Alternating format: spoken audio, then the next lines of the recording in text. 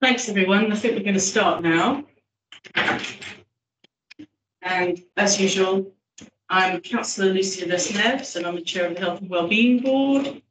And welcome to you all. And this meeting is being recorded for live and subsequent broadcast via Council's internet. So welcome, everyone. Thank you. We'll keep championing the hybrid. So let's hope it works. Please, if you have any problems, Fiona's is here, and do go into the chat and just drop us a line if there are any issues.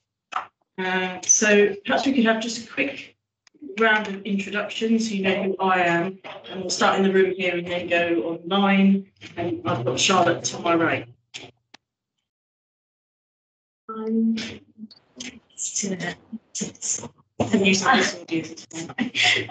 afternoon, everyone. Charlotte from the Assistant Director of the Commission. Good afternoon, I'm Sharon Brown, Chair of Health Watch in Hungary. I'm Senior Professor on Cabinet for Children and Families. Chair of this group was just Thank you. Good afternoon, Chair. Good afternoon, colleagues. My name is Anne Wren. I'm the Director of Children and Young People Services. Hello, I'm Peter Christian. I'm a Haringey GP and one of the two clinical reps on the NCL CCG representing Haringey. Thanks, Peter, and thank you, everyone. You've complex policy I've been discussing with Fiona, so we do have to have some in the room and some at home. So thank you all. Let's move to online. Jeffrey. Hello, everyone. Jeffrey Olsen, Chief Executive, Bridge Renewal Trust and Voluntary Sector Rep. And sorry I couldn't be in to join in the fun there. Thank you. Jonathan Gardner. Hi, just trying to come off mute. I'm Jonathan Gardner. I'm Director of Strategy at Whittington Health, and I'm here for Siobhan Harrington, the Chief Executive. Thank you. Richard Gourlay. Thank you very much. My name is Richard Gourlay. I'm the Director of Strategic Development for North Middlesex Hospital, here for Dr. Nena Asuji. Thank you. Michelle? My name is Michelle Gimmerin. I'm the lead officer, lead commissioner for autism and learning disabilities. And I was just here for that one item. Thank you. Rachel? Hello, I'm Rachel Lissauer. I'm the Director of Integration for Haringey Borough within North Central London CCG.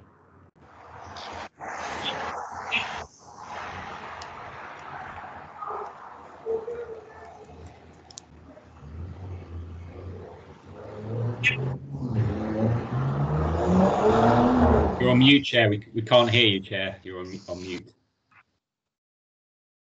We can't quite hear you. You can't hear me? We can hear you now.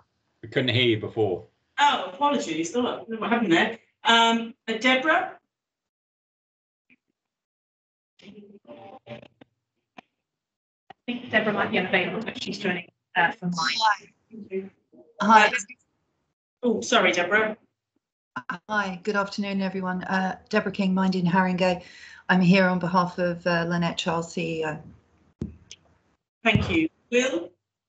I'm Will May-Marris. I'm Director of Public Health in Haringey. Just to note, when you were doing the intros in the room, I found it quite hard to hear Councillor Brabazon and Anne Graham. It may be because they're furthest away from the front. So just if anyone else noticed that during the meeting, we'll highlight, and if Anne and Councillor Brabazon will need to speak out extra clearly. They're very clear speakers normally. Thank you. So, and everyone at that end, project, please. Deborah, shout at me. Could we say that we can't hear them too well either? Okay, everyone needs to project. Right. We'll all shout. Shout at me, fine. I think if it feels unusual, it's probably right. We can hear it. It's probably the answer to that. And I think I've done. Oh, Sarah. Apologies, Sarah. Sarah on the. Yeah, hi, Sarah McDonald-Davis. I'm the Exec Director across our 5 boroughs at NCL CCG. Thank you. Thank you very much. I haven't missed anyone, I hope. There might be some people joining later, but they will introduce themselves when they are here. Thanks, Fiona. So do you have any apologies, please? Yes, we've had apologies from Dr. John Rohan, David Archibald, Lynette Charles, and Joseph Arch. Thank you. Any other Apologies, please, Beverly Target. And Beverly Targ. Thank you. Urgent business? No urgent business, Chair. Declarations of interest? Okay. Questions, deputations, petitions, Fiona? None received, Chair. Thank you. Okay, so moving on to item 7, the minutes of the last meeting. Are we happy they're a correct record? Are there any changes, amendments that we need? Richard. Chair, if I might ask for an amendment on page 6, where I'm reported about the opening hours of the urgent care centre. What it should read is there is an urgent care centre available at North Middlesex Hospital 7 days a week that is staffed by both general practitioners and emergency nurse practitioners. The hours of opening are incorrect there, but if we could just record it as that, I've sent a suggestion to Fiona for the record. Thank you very much. That's excellent. And so are we happy that those are a correct record other than that change? Yes, thank you. And I see that Councillor Hecate has joined us. Welcome. Okay, moving on to the next item, COVID-19 and vaccines update. Is this you, Will? Yes, that's right. So it's item introduced by me, Will, as Director of Public Health in Haringey. What I'm going to do is quite a brief update, noting the meaty agenda that we have. Just going to briefly talk about the current case rates for COVID in the borough, then some updates on the vaccination programme and particularly sort of new developments in the vaccination programme, and would welcome after my update any NHS colleagues from the Trust or CCG to chip in anything additional from their perspectives. So I'm just going to share something on my screen, so just have to bear with me while that comes up. That's going to be looking at the case rates first. I'll just put that on the slideshow, and you should be able to see a kind of a graph with lots of different blue lines, and the numbers on the side are quite small, but I'll try and kind of take you through it. So we've got a first. This is the daily confirmed COVID cases in Haringey. We've got a big peak in December and January past, where we were seeing an average of around 400 cases of COVID per day. Then we had a quiet period as we came out of lockdown and the vaccination programme took hold. And then as we went into May and June, we had an acceleration of cases driven by the Delta variant and us coming out of lockdown. That peaked. We had a kind of a third peak just around the end of the last school term, so mid-July, where we were seeing nearly 200 cases of COVID per day, but thankfully not the impact on hospitalisations and deaths we'd seen in December and January. And then since then, there's been actually a gradual decline in case rates in the borough, and that's not something that's been seen across the country. We may, in the next few weeks, as universities go back, see an increase in case rates. Our case rates around the London average, and London is actually one of the regions in the country which has the lowest COVID cases at the moment. Moving on, the next slide shows the weekly number of COVID deaths in Haringey. And you can see this shows actually the first wave on the left-hand side of the screen in April, May of last year, then the second wave in January and February, where we saw significant numbers of deaths from COVID in Haringey, over 500 in total in those two waves. And then since then, we've seen very few deaths really from COVID. We've seen a slight uptick and with a small numbers of COVID-related deaths since the start of the summer holidays, which has coincided with that increase in cases driven by the Delta variant. So of course, this is concerning that we're still seeing deaths in Haringey, but we are seeing much fewer than we have in previous waves, which is a sign of the impact of the vaccination programme.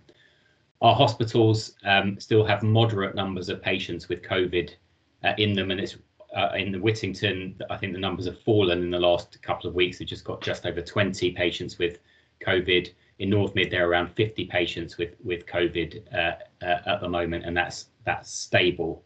But compared to the numbers of patients in hospital over the winter, it's significantly less, again showing the impact of the vaccination programme. However, of concern, and we don't have sort of quantitative data to show this, is reports from both of those hospitals that people who are in intensive care are often relatively young now, under 50, and often often unvaccinated as well, which really emphasises the importance of our vaccination message.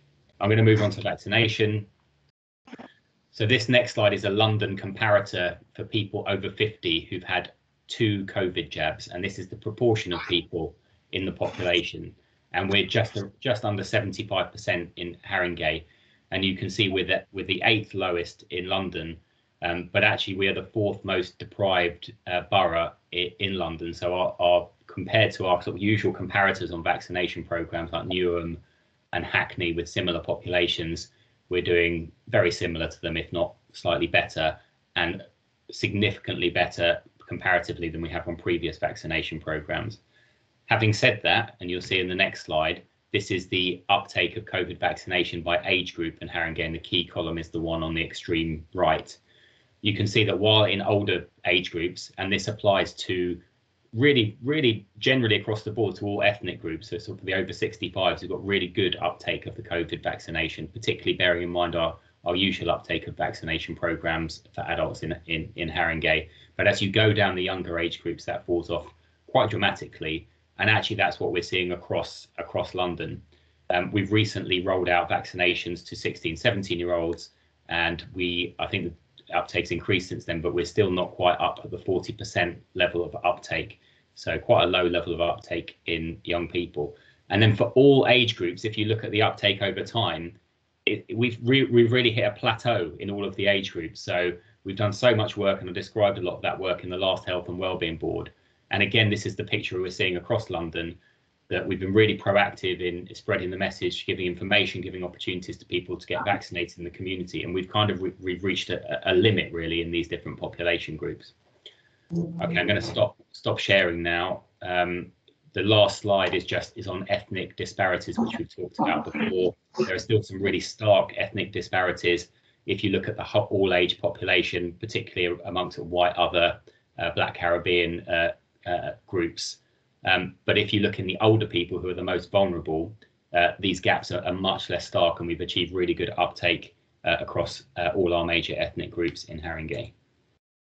Then I just wanted to talk very briefly about 2 important developments in the vaccination programme. So the first one is the vaccination of secondary school age children 12 to 15. So you will have heard in the news that this has been recommended as an offer to all 12 to 15-year-olds, and that offer is through schools. And that offer is one we support in terms of benefits of protecting clinically vulnerable people in our community, but also importantly, preventing disruption in schools and disruption to the education of children and young people. That rollout will be beginning in the next fortnight or so, and our local schools, the vaccination provider through our local schools, will be writing to parents to gain consent for that programme. The other significant development is the booster programme for the core COVID vaccination programme, which will mean an offer of a 3rd COVID vaccine for people who are over 50 and in clinically vulnerable groups, and that rollout is beginning. People already have access through walk-in provision in primary care centres, but of importance, the 3rd jab should be given no sooner than 6 months after the 2nd jab. So only a minority of people who are eligible for the 3rd jab are able to get it now, and the rollout will continue over winter alongside significantly the flu vaccination programme. So I think that's all I wanted to say in terms of key updates. Of course, we're doing lots of work continuing to engage on both the COVID vaccination, and we'll begin with that process with the flu vaccination programme as well. Thanks, Will. That's really useful. And I will take a few questions, but what I'm going to suggest is if we have anything, it's quite a lot of detail around particularly what we were doing. I know we're doing a lot of work around preparing for the young people's vaccinations, but also continuing with our efforts. I'd suggest that we then have follow up with email, just so that we can cover everything we need to in the agenda. But I'll take a few questions if anyone has some. Okay, I saw Peter first and then Sharon. Thank It's not so much a question, but just an observation, really. And it is very gratifying to see the figures, as well as pointed out, and the effect that the vaccination program has had.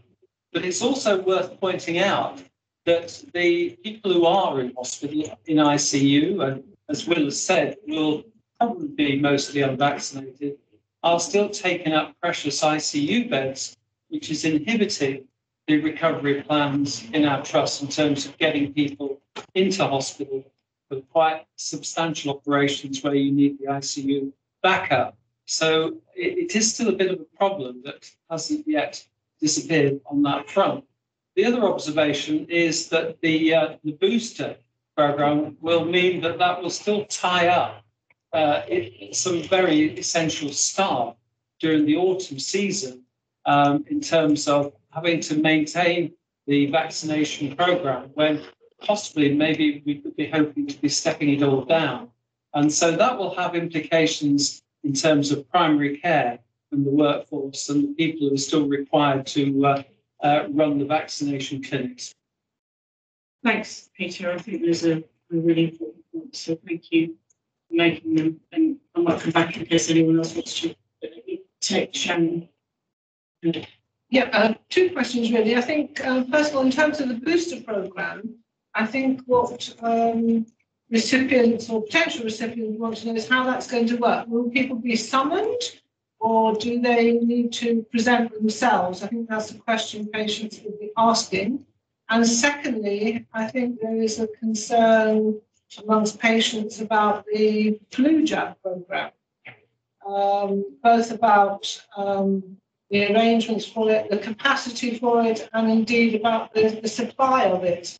One picks up that there may be a shortage, and clearly, back to Peter's point, there is the whole issue of the capacity, certainly of general practice, to be able to deliver the flu programme. And it's concern that we could be in for a nasty one, I think, this winter because of lack of exposure, as I understand it, in the previous 12 months. Is that right? The experts will tell me, I'm sure. So I think there is some anxiety among patients about both of those issues. Thank you, Sharon. Some very important points there. Does anyone want to come in on any of those? Yeah, I'm happy to come back. I'll come back on how the people will be invited. So as I mentioned, it's 6 months post their second jab, and we're well placed in Haringey in terms of provision for the COVID boosters through pharmacies and through the primary care sites that we've got in place as well. And there will be an invite system which will be put in place. But of course, like we have previously, we'll be doing outreach work. We'll be doing proactive work in the community to spread the word and make sure people are not missed. Flu, the delivery model is slightly different in that it's as it always has been for flu, which is mainly through people's own GPs and also a number of pharmacies. And I know a number of pharmacies have already got the flu vaccine in place. And we'll be having a real focus on delivery of flu alongside the COVID vaccination to try and increase numbers. So all of those risks that Sharon has rightly highlighted in terms of primary care capacity, in terms of supply chain issues that we're seeing, not just with I'm not sure if there are any ones for flu, but we know that's an issue in terms of things being transported from different countries and around the country, but that we're actively keeping an eye on those things locally. Thank you, Will. Sharon's got a Can I just come back very briefly on that? We've done some research amongst patients about whether or not they would like to have both vaccines at the same time. And the clear message from patients is that they don't want to have both on the same day. So just passing that on, if it could be avoided, I think would be a good thing. It's Sharon, I think not necessarily purely for that reason, but it's good to have that patient feedback. It's very unlikely that there'll be dual delivery of COVID and flu vaccinations, apart from potentially in care homes. That's my understanding there. So it will be they will be delivered separately. So that happens to chime with the kind of patient preference as well, which is positive. I think that's really useful, Sharon. And if there is something from that piece of research that you'd like to circulate, between us all. I think that would be really useful and interesting. So thank you. And before I can see Jeffrey's got his hand up, but before I just wanted, Rachel, I wondered if you wanted to come in and just say on your perception of our ability to cope locally and capacity, given both Sharon and Peter's comments. So thank you very much. I was really interested, and I think, you know, Sharon, it's really helpful that you bring those concerns to the board. I mean, what I think the GPs have been really keen to emphasise is that flu jabs is their bread and butter. That is what they do, and they will follow all the same mechanisms that they usually follow to invite their patients in for flu jabs. And they have actually been reporting that people are more inclined to take up flu jabs this year. I think that public messaging around people's slightly lower immunity to usual winter viruses has meant that that people are coming forward. So just to provide some reassurance that it very much is being seen by GPs as part of their business as usual, core to what they do, very keen to still be the ones who do it. It's a useful opportunity for them to see their patients, actually. So whilst there are many understandable concerns about primary care capacity at the moment, I'm not receiving messages, and maybe Peter will kind of come in on this, but I'm not receiving messages that puts the flu vaccination campaign in any risk at all.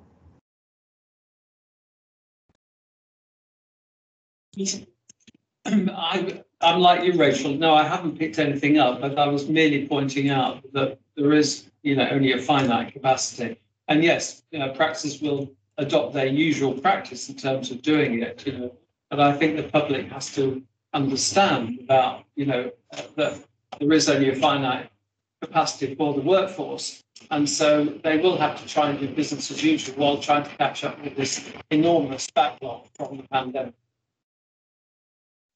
Thanks, Peter. It's useful. And we always have to bear in mind those ratios of number of GPs per 100 population. It's a big factor, isn't it, really? Jeffrey has waited patiently, and then I can see Richard wants to come in. Take Jeffrey first. Thank you, Chair. I think my question has probably been answered slightly, but I want to kind of build on what Sharon was saying there as well, which is on the booster. And I think is whether, the role that encouragement or active encouragement might play, because I think we come across two groups of people, really, those who have done it the first couple of times now, and, there's no problem. So I think they're quite happy to come back. But there are those who it was a push really to get this done and then to ask them to come back again. So we need, so things like targeted engagement is going to be really important as well. And obviously, this is part of, it's not necessarily a question, Will, but it's good that, for example, initiatives like the Community Protect is being extended to allow some of this work with particular communities that you mentioned where the take up is quite low. So I just want to commend public health and everyone, I think, to try and keep up that targeted work on that. And my other final thing is really with young people, it remains a bit of a challenge. I think there was some mixed messaging from government around passports and so forth. Is that still, is that gone, or is that potentially on the cards? Thank you. Thanks, Jeffrey. Thanks, Jeffrey, and for your comments around engagement. Of course, we're continuing to work with you and others on that. So thank you for your support as well.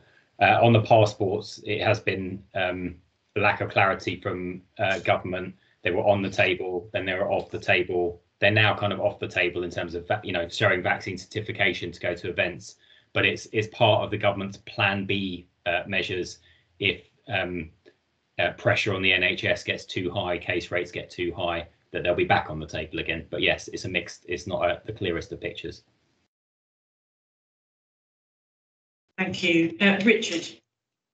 Thank you. I just want to come back on Peter's point around capacity. So at the moment, we've got 45 patients in the North Mid with who are COVID positive, of which 7 are in critical care. So that's about a third of our capacity with COVID positive patients. An absolute imperative for us is to get our elective program back, so our planned care, so planned operations, re-establishing that and clearing and starting to work through the backlog of patients that we've got and that we need to, that we want to and really need to get on and treat. There is mutual aid across the system, so there is some transfer of patients between services, between providers, to try and keep that critical care capacity available, because that really is important in terms of the planned care. I guess my only other point would be around our workforce as well. So 24% of our absences currently are due to, of our staff absences are due to COVID. And that's clearly an important aspect for us in terms of kind of having a sustainable workforce going into the winter, which we know is going to be challenging and difficult. So again, it's just kind of reinforcing that message about the imperative of vaccination. It is the majority of patients that we're seeing in a critical care are unvaccinated. So the more that people can that we can pick up the vaccination program and spread it across our local population, the better it's going to be for providers. Thank you, Richard. That's really useful. You almost answered the question that I was going to ask, which is, of those 45, do you have a sense how many of them are unvaccinated? I can't tell you out of the 45, but out of the 7 in critical care, I would suspect virtually all of them are unvaccinated. Thank you. Jonathan. Just to say, from Whittington, almost exactly the same story as North Middlesex, really pressured on ITU still. We have a small ITU, as everybody knows, and we currently have 6 COVID patients with 3 non-COVID patients in there.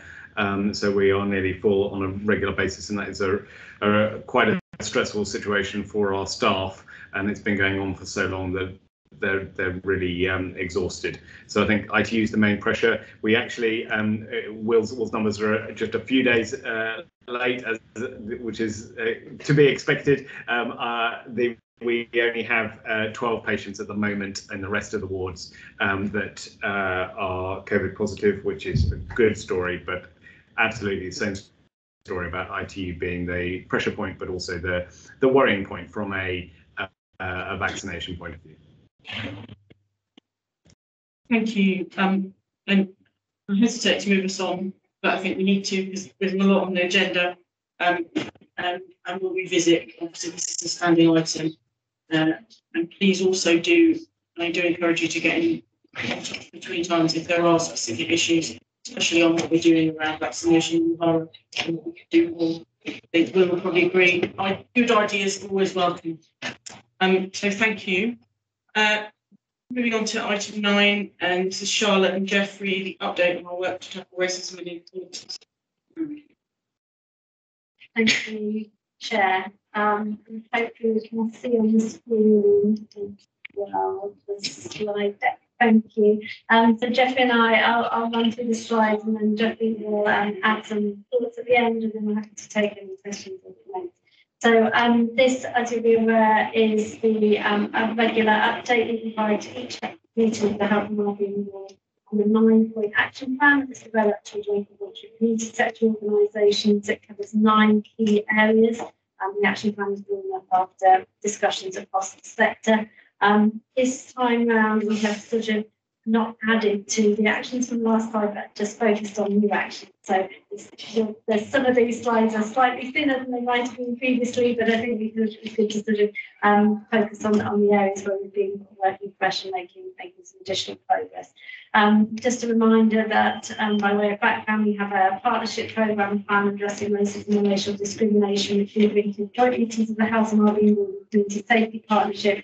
We're aiming to hold a joint meeting by the end of the calendar year, and we're aiming for that. So on the 9-point action plan, our first point is around data and evidence. I think this is really pleased with progress and with the support of our policy team, with colleagues in the CCG, to try and develop new categorisations for ethnic monitoring that pick up nationality, language and ethnicity. They echo and align with the data that ONS, so the Office for National Statistics, is capturing. We are talking with other partners beyond the NHS about use of new categories. And I'm pleased to say we're starting to use the data already at a meeting with the early years review, for example, in the council. We began to break down some of the data that we had on attainment in early years by the new categorisation. So it's really positive to see in action. The second area is around building resilience and trying to make sure that core and project funding gets out across organisations, including Black and Asian minority ethnic organisations in the borough. So a note that we had successful bids to the MCL North Central London Christian Inequalities Fund, totaling over £1 million. A number of those are going through to grassroots organisations. We're at the moment working up the priorities and approach to the next round of inequalities funding. There's a meeting with the BCS forum where this was discussion has begun, and I think we're really keen to take that forward in a co-designed way so that we do get the input from local organisations into what the priorities should be. And we had a further meeting with the Turkish and Kurdish network yesterday, which is becoming more strongly established. And our next meeting is going to focus specifically on how do we create greater sustainability for organisations focusing on supporting Turkish and Kurdish residents. The third area is around bereavement and mental health. Really just an update on the Great Mental Health Programme, which has been running since July. So it's a short-term project, and that's why it's running, because it's only 12 months and there's 7 projects. So the idea is that this really does focus on resident engagement across the borough, helps us develop the community mental health champions, builds on the place-based community navigators we already have in place, and tries to get stronger peer support to make sure that we are ultimately. Fourth area is around domestic violence. I wanted to point particularly to the fact that we had over 1,700 responses to our safety opinion at night survey, which highlighted how we feel about safety outside the home. We're yet to analyse that data fully, but I think it's fair to say that domestic violence and violence with women against women and girls is a key area of focus, and particularly how that affects the next area is around communication and awareness raising. We've already heard about the importance of Community Protect through the vaccination programme. Again, at the Turkish and Kurdish network yesterday, there was a real strong support for the in that community and what a difference they've made. And people are saying what a really helpful addition it is to resources to have someone who is knowledgeable about the health systems, but also can speak and communicate the language in directly in community languages, but also to local residents and as a trusted voice. I want to take the opportunity to say that the web pages for Black History Month are now live on the Haringey Council's website, and that adds to our sort of bank of resources in Black History, Haringey 365, which is a bank of resources across a whole range of areas on the web, constantly updated, and a really good source, well used by local residents. If you have ideas about how it could be improved, please do let us know. And we are developing an anti-discrimination campaign to raise awareness of the impact of discrimination on residents and to celebrate. The sixth area is around support to cohorts of families and communities, and here just ensuring that we call that sort of resilience piece. We are anxious about the effects of the end of furlough and the non-continuation of the uplifting universal credit, which is currently still in the plans on our local residents. So doing quite a lot of work in response to what those impacts are likely to be with local residents, particularly affected by those pressures. The 7th on shielding, so we now have a formal halting of the shielding programme by the Department of Health and Social Care. That communication came out earlier this week. However, as we've heard from Dr. Morales and from colleagues, the importance of COVID and flu vaccination across all communities remains a really strong way to protect those most vulnerable in the community. The 8th is around equitable access to services. So again, we're really relying mostly on our use of data and our food to use more granular data to support equity of access. it would be worth just focusing on an area where we've used that, which was in our recent deep dive through the partnership programme plan on exclusions and attainment. We've really tried to drill down into some of the circumstances and to use data to understand what a difference we can make by understanding the issues better. And finally, on digital exclusion, it's fair to say this is an issue which has got a really strong resonance with us all. As we move forward to next steps, we're still using digital, as we are in this meeting, in a whole range of settings, and the importance of ensuring that everybody is as equipped as possible remains. So digital inclusion, for example, is a key underpinning factor to support our local refugee and asylum seeker households.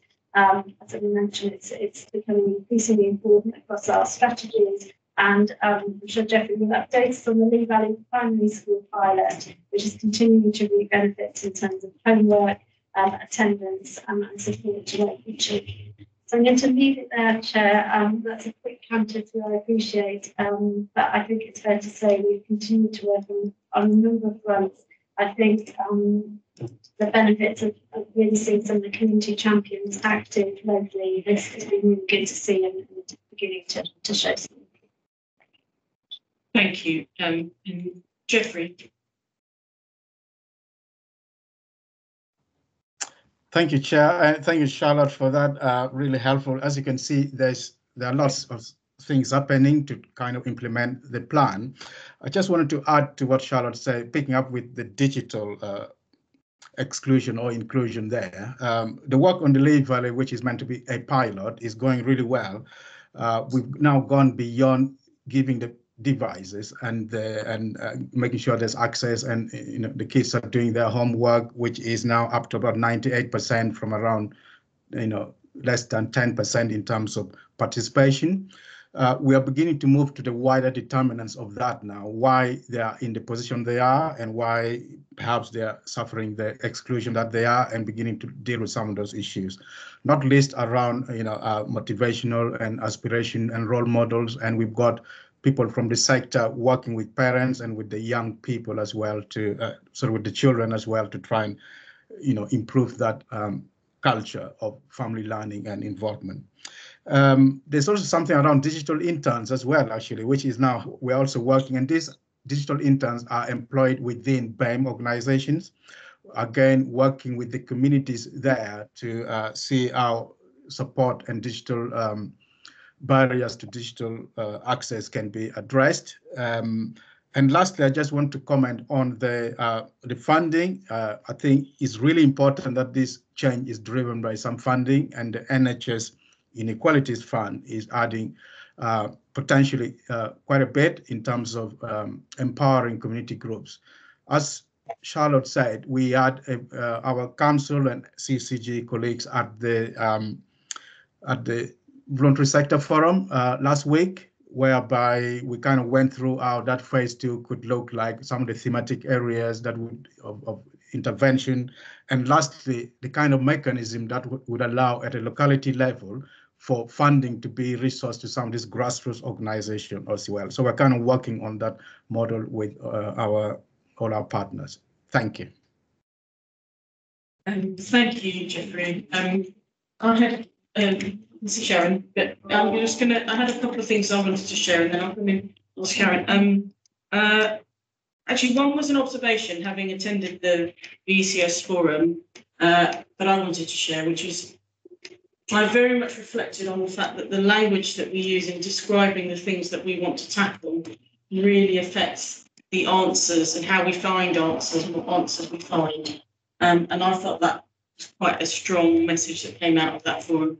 Hopefully you'd agree, Jeffrey. So strongly on my mind, and I just want to share that with everyone. I wanted to ask about the anti-discrimination campaign and how we're working with, how we're integrating community, those with lived expertise, and the VCS sector. And I also wondered that now that we're talking about the end of the shielding programme, what that means for how we support clinically vulnerable people who still will be very concerned about being out in the community, being at events, and also about their own exposure, if they have family, if they have children, etc. So I wonder if those are things we could address. And maybe, Sharon, we could add your question and then everyone can give it as well. I was really back on comments on digital access and the importance of improving people's ability to digitally interact with health and social care. At How Much Haringey, we're working with NCL on, I think, an important project to provide help to people that don't have those skills.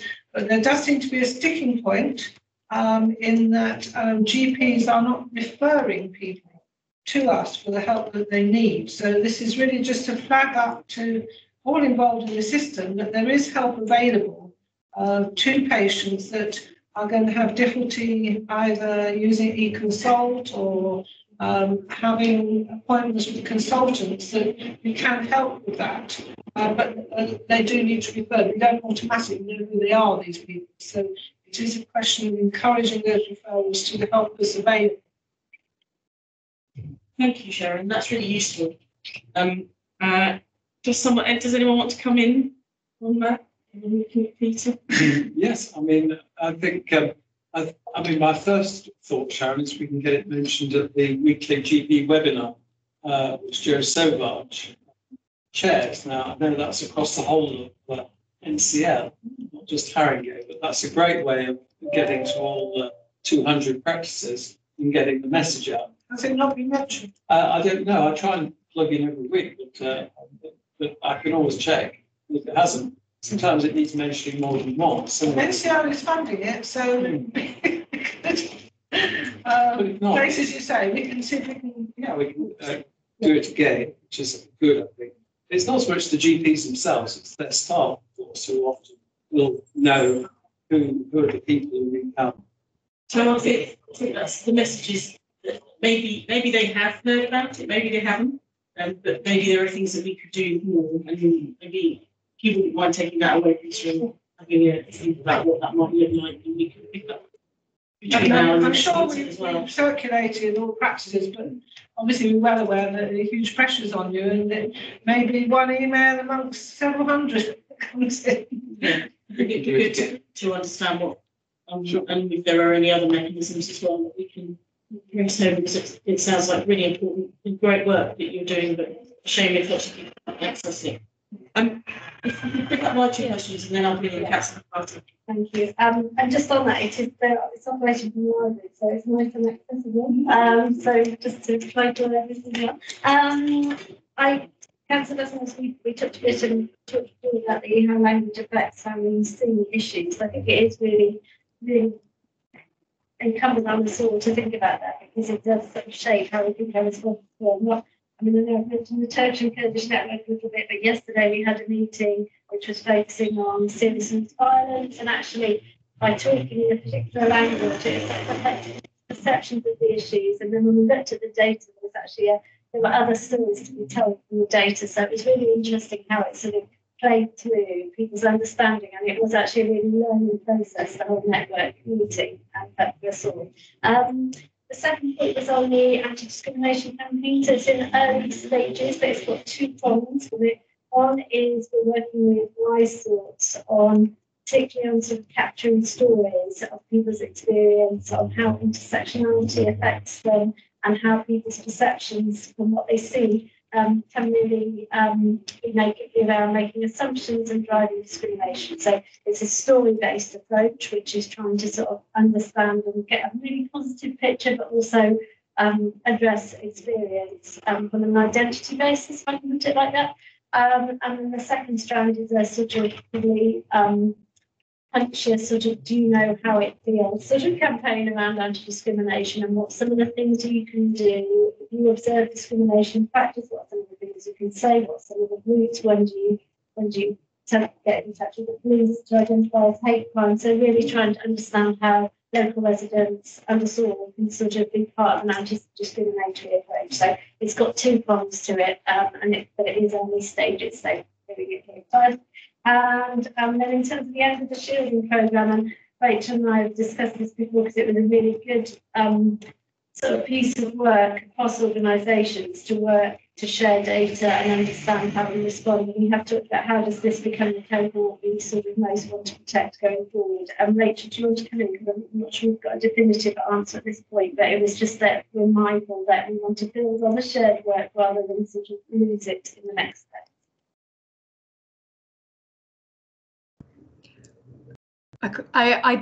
It was a bit sort of cutting out that bit. With the shielded population, I think what was really helpful was the way that through COVID we were able to triangulate sets of information about who our most vulnerable families, households, individuals were, and it was a combination of those who'd been identified clinically through that shielding process, those who were in contact with connected communities, those who were self-identifying, those who GPs were aware of. And so I think I'm particularly interested as we move forward and think about how do we support the most vulnerable within our wards of highest deprivation. Are there ways that we can work collectively, like a team around those households and those individuals, building on the fact that we know we did it for the shielded and vulnerable cohort during COVID.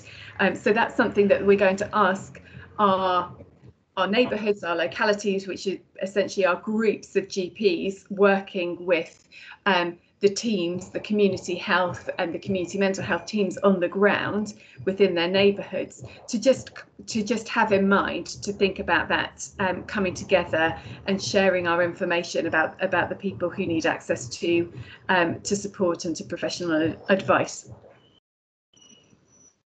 Thank you, Rachel. I've got lots of hands up, and I think some of you might be responding. Charlotte, you. No?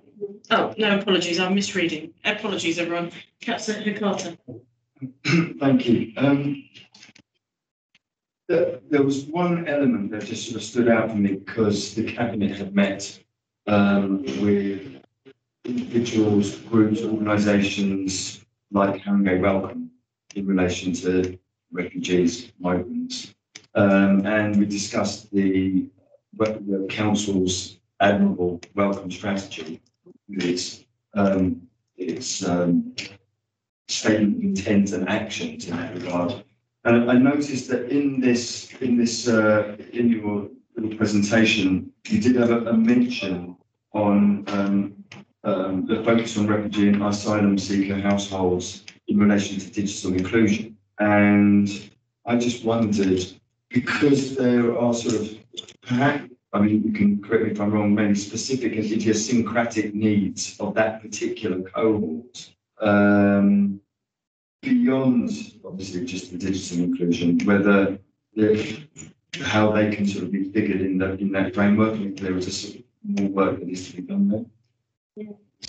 Thank you, Councillor Carter. Yeah, as the welcome strategy covers a whole raft of areas, so priorities, and I think it's right to say that the refugee and asylum seeker households who come into the borough to a number of routes need that broader support. I think what is really marked at the moment is that the support we're able to directly offer when households come in under a particular resettlement scheme, so for example the Afghan Relocation and Assistance Programme or the Afghan Resettlement Citizen Resettlement Scheme, means that we can give more rounded support over a longer period of time and guarantees they've been offered indefinitely to remain. So there are some benefits that those communities clearly they've been through terribly traumatic times, and you know it's a small benefit that they've got some benefits when they come, but other migrant households don't do that. So I think we've been working through the working advisory board just how to improve our offer more broadly, so that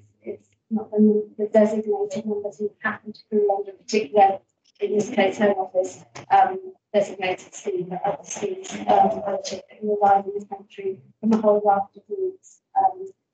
We know, for example, that residents, asylum seekers in the borough who are staying in their local hotel and placed by the Home Office, so what's our support into those houses? And you're exactly right that it's not limited to digital inclusion.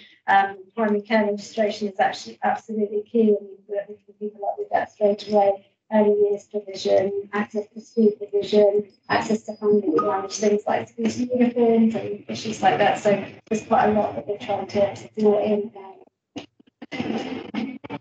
Sorry, well, that's that. I mean, unfortunately, regularly mentioned all those other services to do with the spectrum.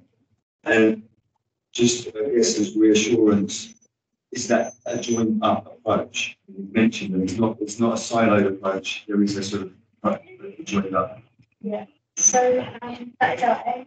We have a work advisory board, which is a partnership board, so it's across council, NHS, local intersectoral organisations, hence for home days, so we try to make it as good as we can. I think colleague in Rachel's team actually highlighted that we're doing very well on GP legislation, for example, for refugee and migrant households in Haringey. So I think we're doing a lot in quite a joined-up way. There's always more to do, and we're trying to work on a co-produced action plan to underpin the strategy.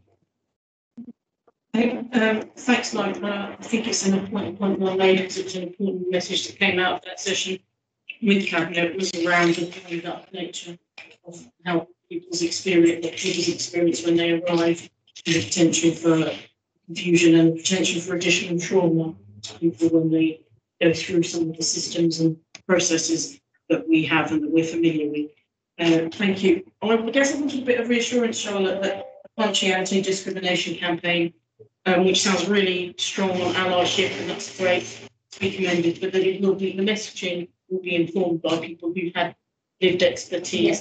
Yeah. I think, you know why I'm saying yes, those no, things. absolutely. It will be. It's not something that a corner of the council has agenda. We will be sharing it. This has come out of people wanting us to take a more proactive stance on anti-discrimination practice. So that's what's coming. Brilliant.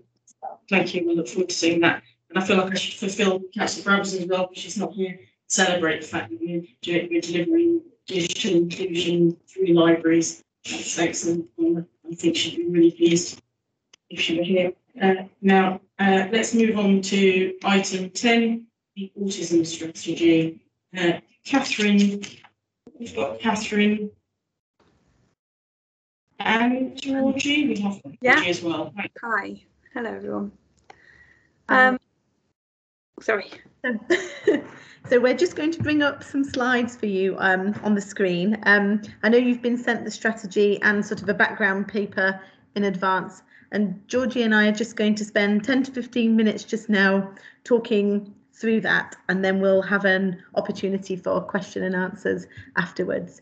So we'll just introduce ourselves to the group. So I'm Catherine Collin. I'm currently the Assistant Director for Complex Individualised Commissioning in the CCG, but I'm here with my old hat on, really. I used to be the Head of Children's Commissioning in Haringey, and I work really closely with my colleague Georgie on the strategy. Hi everyone, I'm Georgie Jones-Conaghan. I'm now the Assistant Director of Learning Disability and Autism for the Complex Individualised Commissioning team in the CCG, but I also used to be the Lead Commissioner in Haringey for Adult Learning Disability and Autism. So we're sort of wearing both our hats today, because this is still something that we're very interested in our new roles. So we're going to just talk a little bit about some of the context in terms of the autism strategy. This might be a slide where we spend a little bit more time, because we think it's really important to understand where we're coming from, both in terms of the need for it locally, but also the kind of culture and the tone of how the strategy is written, which I think is something which is quite innovative. We were really central to the strategy is the lived experience of our autistic people and their families. We spent quite a long time, really about 2 years, doing some listening and finding out how those experiences are. We know that there are NHS autism strategies and social care autism strategies, but actually we wanted to put the autistic young person or child or adult in the centre and think about all of the services and all of the different sort of areas of life that they might come up against, where they might have some challenges, and really think about how we can take that sort of very broad scope, quite an ambitious scope, and put that in a strategy. Hence, this is a 10-year strategy, because we know that there's an awful lot of different areas that it covers. we really were very there was great intent about the fact that this is a neurodiverse strategy. It's wanting to move away from a medical model of autism being a disorder or a deficit. It's certainly thinking about it in that positive way of it being different. And I think, we're better than Haringey in terms of really embracing that diversity and leading the way on that. And again, that was very much kind of coming from autistic people who felt that the sort of medical model of autism is actually unhelpful. There has been a recent national NHS autism strategy. We were waiting for it to be published. I mean, it's come out. It's okay. It's probably just writing down things that already existed. It's a little bit toothless, and again, it's very much that medicalized model. It doesn't look holistically around the experience of autistic people, but it's kind of helpful to have it there in the background. But we've definitely gone further, I would say, within this strategy. There are a range of policy and legislative drivers in Haringey that I would say that not all areas are entirely compliant. We know, again, from autistic adults particularly telling us that they don't feel they have the same access to some health services and mental health services that people without autism might have.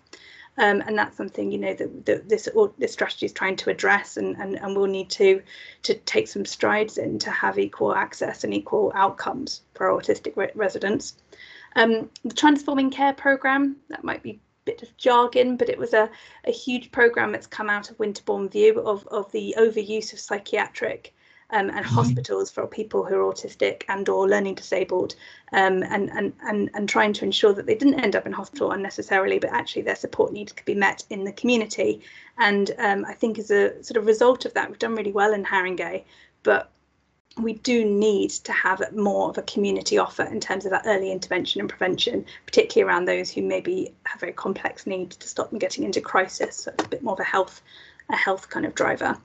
There's been a various number of different kind of needs assessments, which has picked up the need for autistic people in Haringey. So I've written here the Autism Needs Assessment of 2017.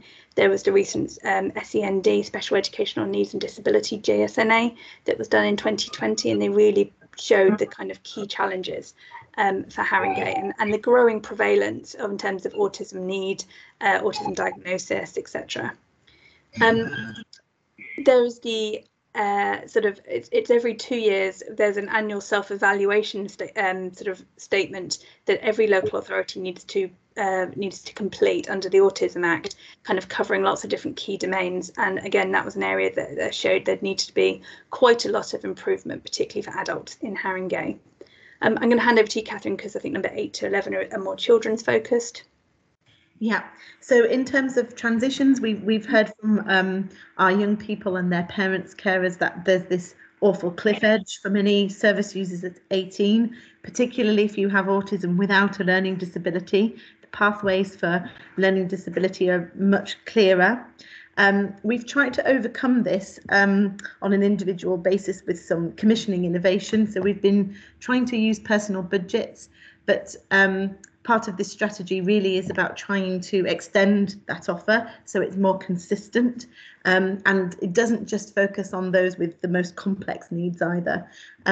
We're also strategically trying to do some work across the CCG to think about what it means to have an education, health and care plan up to 0 to 25, and why our services sort of stop at 18. And certainly there can be some issues with health funding from the CCG, and we're looking at that at the moment, certainly because it's a really vulnerable time for young people, and we acknowledge there needs to be some gradation, so there's not that sort of immediate stop, but we tailor things off, and it's sort of more planned, and we support people through that vulnerable time.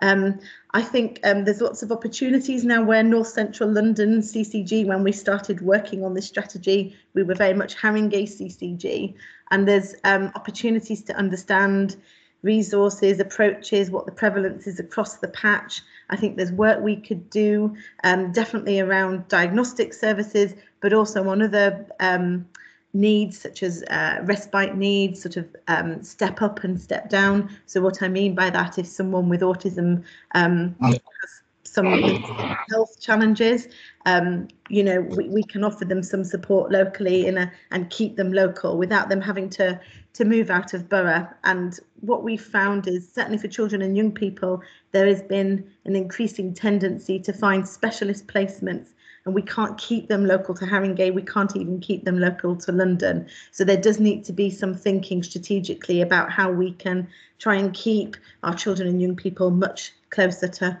home. And so that's definitely an opportunity. There's also links with the programmes happening around alternative provision, work on exclusions, because this cohort of children are very vulnerable to being excluded, and definitely in the young people at risk strategy, because they are more likely to become involved in serious youth violence, and we see sort of exploitation at some of our complex care panels for children and young people with autism. Thank you. Hello.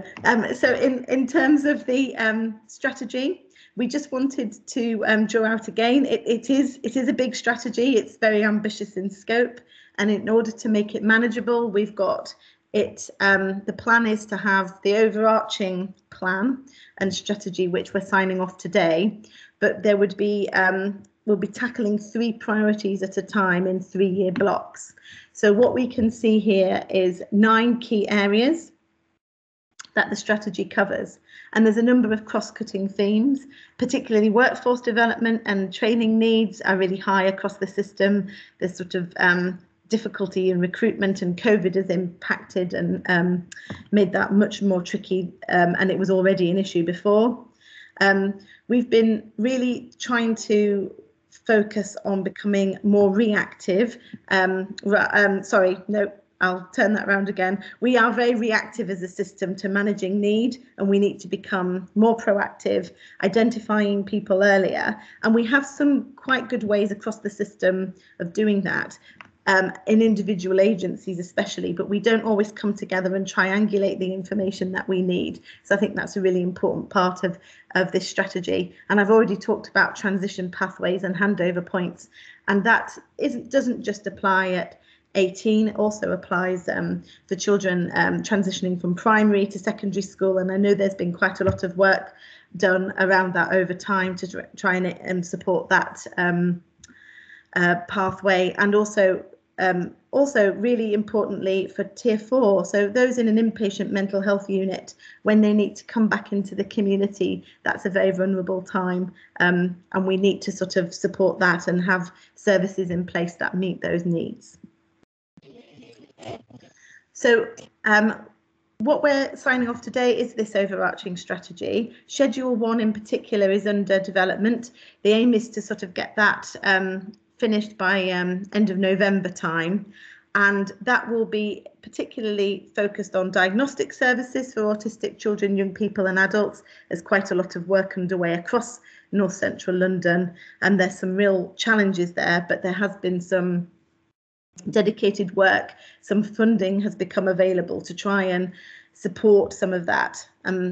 A really good example of that is we've got some non-recurrent short-term funding to really focus on children and young people who are looked after or in care, and those who are known to our child and adolescent mental health services, because those are the most vulnerable and likely to need to be prioritised.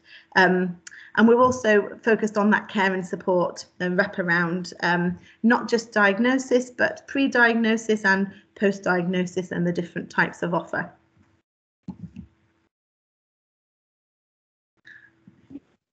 Sorry, I had to unshare myself because I was muted. Let me just reshare the screen. Apologies. There we are. From current slide. There we are. Apologies. So I wanted to talk a bit about the co-production that it kind of underpins us, the strategy in terms of where we are, but also almost more importantly, the delivery of the strategy, where we really want it to not just be co-designed, but to be co-produced with autistic residents and via voluntary and community sector. We really want it again to be kind of owned within the autism community. The joint commissioning, so Catherine and I and Haringey have really spent about 2 years trying to build quite a broad alliance of stakeholders. It's taken quite a lot of time because we wanted to have a lot of representation from across the kind of care, education, voluntary sector, community sector, health, everybody to really be at the table, and obviously autistic people and parent carers. I think that we've probably identified in terms of developing the strategy, there's been a slight gap in terms of actually hearing from children and young people who are autistic themselves. We've had people who've been there advocating for them, perhaps by proxy, but that's something that we certainly want to be kind of taking forward in the delivery of the strategy through the schedules. I'm going to give an example on the next slide in terms of some of the co-production that has happened. So alongside the delivery and the development of the strategy, we have also been developing services for autistic people. Recently, we've just opened the Chad Gordon Autism Campus in Tottenham. It's 2 services there. One is a learning disability and autism day centre or day opportunity service, particularly for people who might have quite complex needs, might have behaviours that challenge or some sort of dysregulation. And the other one is an autism hub called Actually Haringey, which is more of an independent sort of early help type provision where people can go in and receive support through peer support and that kind of advice. So these are the 2 services which are based there. So we wanted, first of all, to make sure that the service specifications were designed by autistic users. So the Actually Haringey, we went to Markfield, ALAG is an autism user group. We went to students and autistic students and parent carers involved. For the day opportunities, one of our independent parent carer groups called the Severe and Complex Autism and Learning Disability Group, which is a group of parent carers. They carried out a review of different day services across North Central London and made recommendations in a report, which we adopted into our service specification. They were involved in the procurement of the service. They decided the tender evaluation. They sat Mary Langan sat on the panel in terms of choosing our provider group. We've had autistic people and parent carers who are very involved in designing the building, making sure it's autism informed in terms of the environment being really specific to the needs of this cohort. Autistic chair of the autism group, and who's a local resident, helped do the recruitment for Actually Haringey. So we developed an accessible interview process, made sure that we developed the questions that were kind of right, and were really focused as an outcome of the interview to try and recruit people who had lived experience of autism. We have written specification that has key performance indicators and monitoring and measurements of how the service is doing, which directly relate to whether the service is co-produced with autistic people. So, for instance, one of the outcomes is that there will be peer support delivered within the service, and particularly thinking about pre or post diagnosis of autism, that will be a really strong peer support offer. At the moment, we're getting services are sort of setting up their user-led governance and steering groups, and we intend those to be very heavily led and steered by their users. And then we have plans for any income that is created, maybe through hiring out the site to local community, that the users would be able to almost commission how that's being reinvested into their services. So that's kind of just a bit of an example of a kind of model of co-production that we would like to see kind of throughout, and maybe even extending beyond that as well. Catherine? Yeah, so in terms of our next steps, so we're here today to sign off the overarching strategy. We hope to publish that then in October, and we'll be finalising Schedule 1, which has got those detailed plans for that first block of 3 priorities in November. And we started to deliver the improvements. So we basically, although the strategy is only just being signed off, a lot of this work has already begun. We're in a strong position to be able to take it forward. We've got a really positive and proactive autism strategic group, and there were plans to have some task and finish subgroups underneath that. So that's really existing infrastructure to be able to deliver this really important work. And we propose coming back here, at least on an annual basis, to be able to, so you can monitor our progress, provide that check and challenge, and we can talk to you about what we've been doing. And it's this work, I think it's important to note here, will build on our SEND, our Special Educational Needs and Disabilities Partnership work. And that's building on some of the the things identified within our SEND self-evaluation and as a result of the inspection.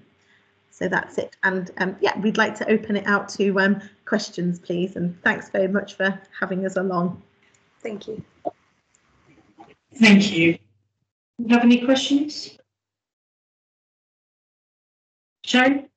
It's really a comment, really. First of all, to say, you know, how welcome it is to see this after all the work that has gone in, and also to, you know, to pay tribute to autistic people themselves and the families of autistic people in the borough and beyond who put in huge amounts of work and indeed put us all under pressure to get to this point. It's particularly for, I think, families with autistic people with learning disabilities, the pressures on their lives are absolutely huge, as we know. And this means going out to meetings, turning up at events, year in and year out to actually push us to this point. So I do think we ought to record our admiration for their work and their bravery, really, in being so honest about what is needed here. And secondly, of course, you expect me to say it's a great example of what can be done with co-production, really involving people in shaping the services. And you would certainly, from Health Watch and Public Voice, would like to see a lot more of this going forward. And thirdly, I'm pleased that there was some mention in the report of the role of the criminal justice system in dealing with this. I mean, in another life, I did quite a lot of work on the interaction between police, court system, prison system with autistic people. And this is really extremely important preventive work. There are untold numbers of autistic people who end up in prison, and it's never realised that they are autistic, and the way in which they're treated in police stations without any recognition of the vulnerabilities that they have can quite easily lead to wrongful convictions and the sheer hell that autistic people experience in prison because of the nature of their condition is absolutely appalling. To think what those people go through in a confined space without anyone understanding their condition.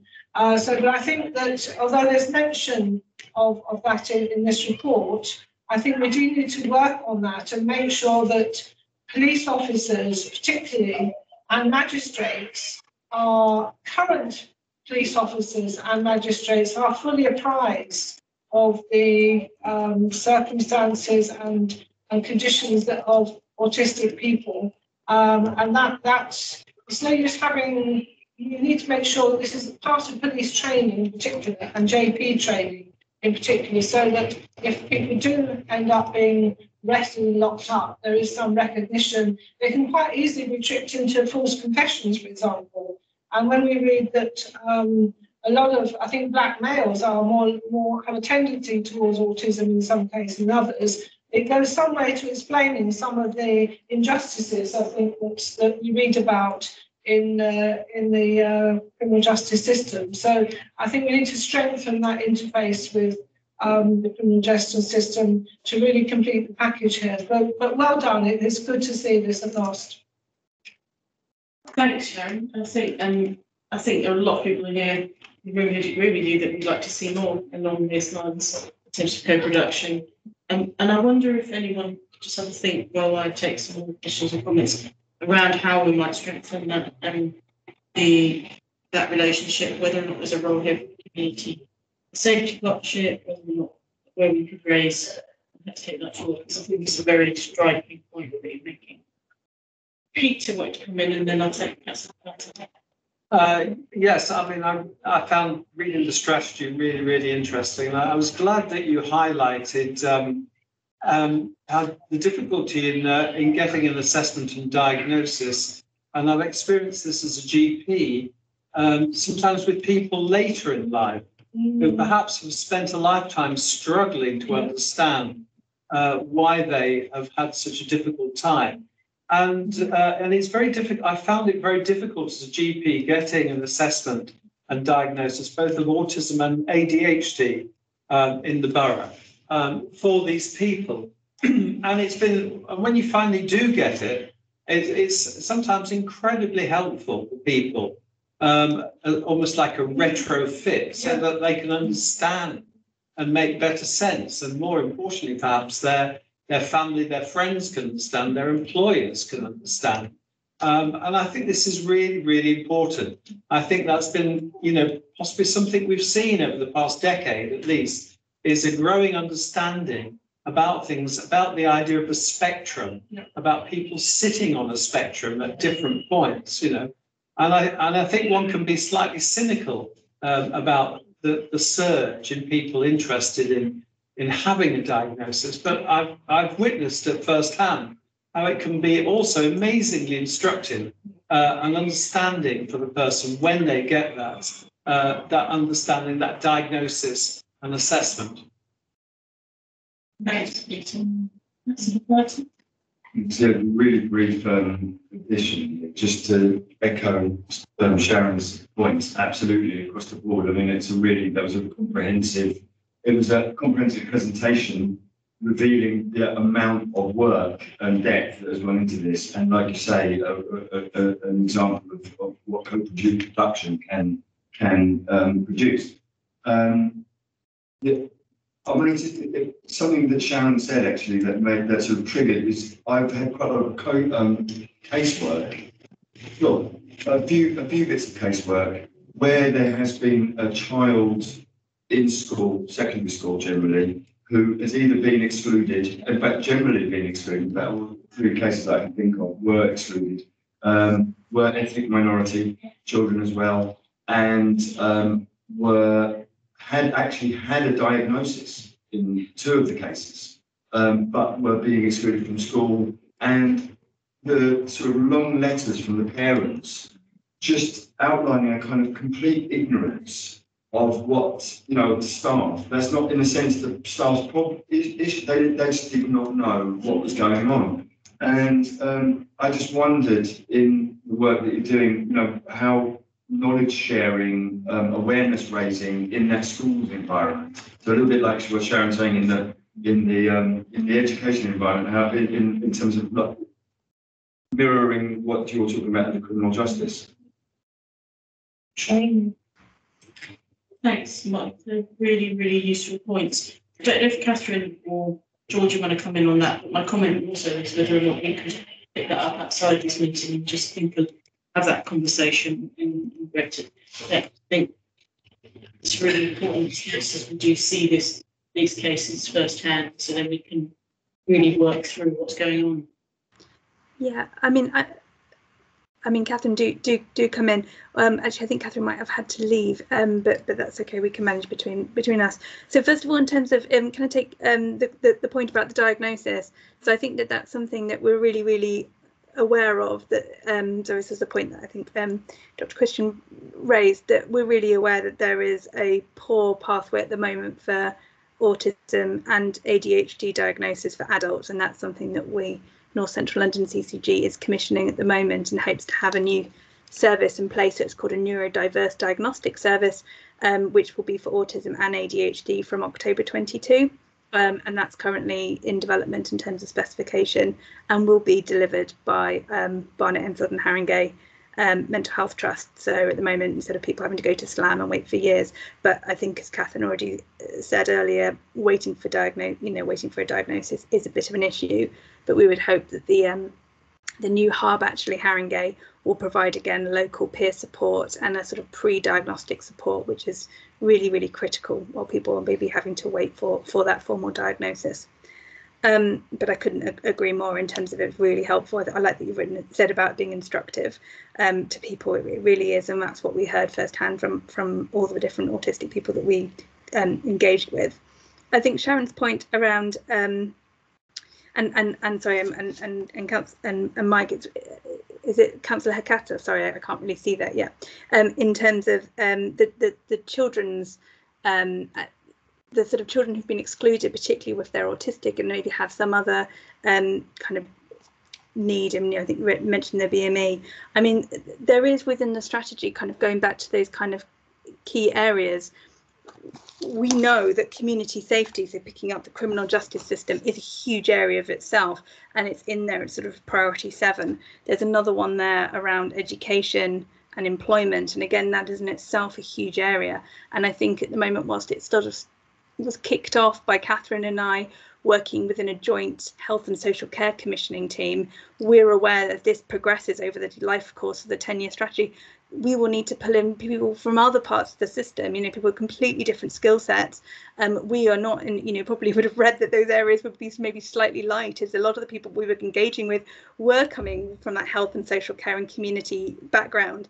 But we need to have the same level of stakeholder engagement and kind of real system change and reflection. And, you know, this is some really deep work that needs to happen across the piece, hence its ambition and scope. So I think there is a priority point, and apologies for not knowing off the top of my head, that is about schools, and it is as far as that. It's that AP work, I mean, alternative provision, it's exclusion, it's really looking at, yeah, that we really want to be as broad and holistic as possible around the experiences of autistic children, young people and adults, particularly when they're having outcomes which are disproportionate to the rest of the kind of community and society and their peers. So whether that's mental health or education or criminal justice. So it is going to be that broad, but we realise it's going to involve an awful lot of different people to kind of get there. Thanks, Georgie. And I think Charlotte wanted to come in. Yeah, just on that point around exclusion. So we have a model for change, which is a different approach to alternative provision, and as part of that, we've been building on the review of exclusions. We've just carried out a deep dive into the set of exclusions which happened in the first term, so October 20, that term after the first lockdown, and we're having a learning event with schools, picking up on all the signs that can be picked up on in relation to those children who can point out that predominantly from Black and white ethnic communities, a number of them have either a diagnosed, which should not happen, it should not be excluded if you've got the HCP, for example, but diagnosed or non-diagnosed. So absolutely, that's a long piece of work that we're doing, looking at the nature of the curriculum, the nature of the environment in schools. We need schools to be more autism friendly, as we need all our areas to be autism friendly, lighting, noise, sensitivity, you know, how sensitive people are to different environments, how we wear name badges, all those sorts of things. We just really need to build that greater awareness. So as Georgie said, it's not just one bit of the system, it's about how we all as a society respond. So I'm really keen that that's community response is figured everywhere. So it's a very good point about criminal justice, and on schools we are doing quite a lot, significant amount of work, which pulls out some more from autism and ADHD as well. Thanks. So, thank you, that's really helpful. And I think so we are committing to following this work and keeping up to date. And I think got a couple of items there that would be good to steer for when you return to talk about, along with everything else, of course. And I'm conscious that we have another meeting item next. So I'm going to say thank you very much to Georgie. And I'm going to ask us, we are being asked to approve this strategy. So are we all happy and we are approving this? Like Chair, there's 2 minutes. So Jonathan and Will have their hands raised. I just want to check. Oh, apologies. I can't see Jonathan and Will. Apparently you have your hands raised and I can't see that here on my notes. Oh, apologies. You are on the big screen. Jonathan first. Thank you, Councillor. I first of all, you know, we've been in part of the group sort of writing this, and thank you for the engagement that you've had with Whittington Health teams. And I think, you know, generally really supportive of this, and I think it is wide-ranging and a good approach. I guess the only thing that to flag, and it's just another angle on what Peter was saying, is, you know, the problem that we all know exists in CYP in terms of children's assessments and the backlog there. And I think there's a lot of, you know, mentioned in the report, and it's you know, there are various actions. I think the concern we were just and I think you would echo this, is that those actions, even in the report, probably won't deal with the whole problem, and that there is a real gap in capacity there that is a fundamental difficulty, and we are limited for the resources to be able to deal with that. So I guess it's just flagging that it's not going to be completely solved by the strategy, I think. Certainly from our end, but overall, very supportive of what you've written there. It's good. Thank you. Will? All I wanted to say was a big thank you to everyone for putting it together. The 2 points I wanted to make was, one was really relating to Jonathan's point around we're a really resource constrained system, aren't we? So where do you kind of focus efforts or energies? How do we attract more resource into it? That may not be possible. And then my second point is, we talked about criminal justice, we've talked about exclusions, and we're talking about a real wide range, a really large number of people, and really good to talk about neurodiversity, inclusivity.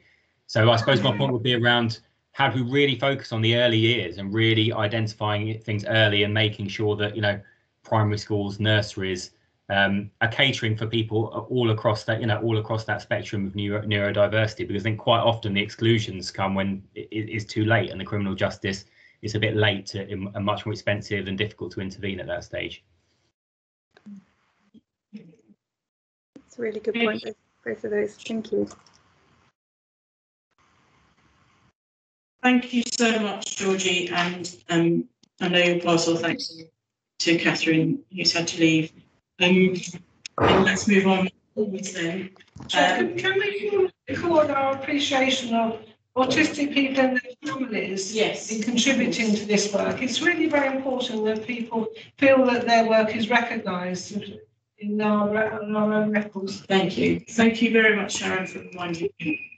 Absolutely, we should. I think we should acknowledge a huge effort and an effort in campaigning and bringing to our attention the issues that we've been talking about right now for many years, and battled to have acknowledgement, and also for services to be more inclusive.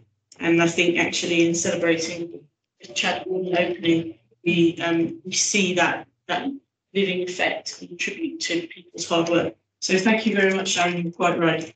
And I think we should always acknowledge the important role people can play in making our services better, and more power to us to hopefully do more and better across all the services, really. So thank you very much. And thanks to all those families. I can see Will. Will, do you want to come in? I see you put something in the chat. Just something on the chat. It's just a comment, nothing from me. Okay, thank you. Okay, so let's make that a formal acknowledgement in our minutes, please. Thank you.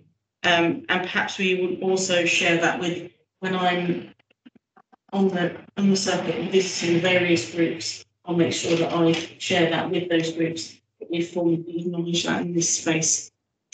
Okay, thank you very much, everyone. We're now going to move on to item. Apologies. I was my laptop completely collapsed about 5 minutes ago, and since then I'm completely discombobulated. And now I couldn't see anyone's hands up, and I don't know what's going on. So apologies. Let's go back. We must formally approve this. So do we formally approve this strategy and commit to receiving updates in future? Okay. Thank you, everyone. Thanks. Okay. Item 11. Thank you. Can you hear me? Just double checking. Yes. Brilliant. So I wanted to provide the board with an update on where we are with our integrated care system development. Just checking, can you see my screen? Yes. Fine. And just to do a bit of a connection, the conversation that we were just part of previously was all about integration, is all about the bringing together of our our processes around individuals who have combined health and social care needs. So I just want to, I'm going to talk quite a bit about, sorry, I can hear lots of, that's it.